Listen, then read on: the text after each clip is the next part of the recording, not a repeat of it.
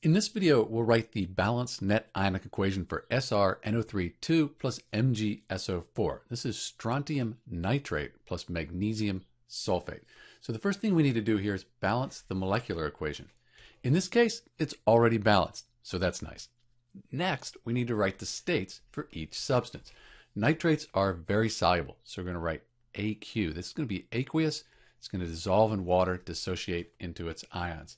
In general, sulfates are very soluble.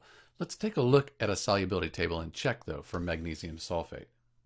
So we have magnesium, and we go across, and right here, come down from the sulfate, we see that S. So magnesium sulfate, that's going to be soluble. So we'll write an AQ after it. Nitrates, again, very soluble, AQ. And let's check strontium sulfate on the table here.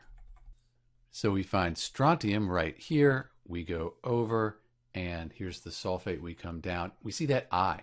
That means strontium sulfate. That's going to be insoluble in water. It's not going to dissolve. And since it won't dissolve, it's just going to sink to the bottom.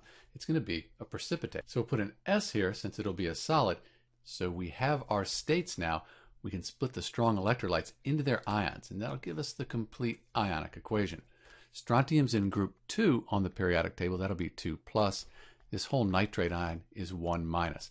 Good one to remember. So we'll have Sr2 plus. I'll write aqueous at the end. Let's not do that now.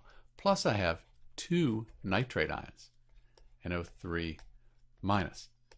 For magnesium sulfate, magnesium, that's also in group 2. That'll be 2 plus. In the whole sulfate ion, always 2 minus. So we have Mg2 plus, and then we have the sulfate, SO4 2 minus.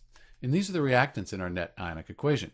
For the products, we have 2 plus and the nitrate negative. So we have Mg2 plus 2 nitrate ions.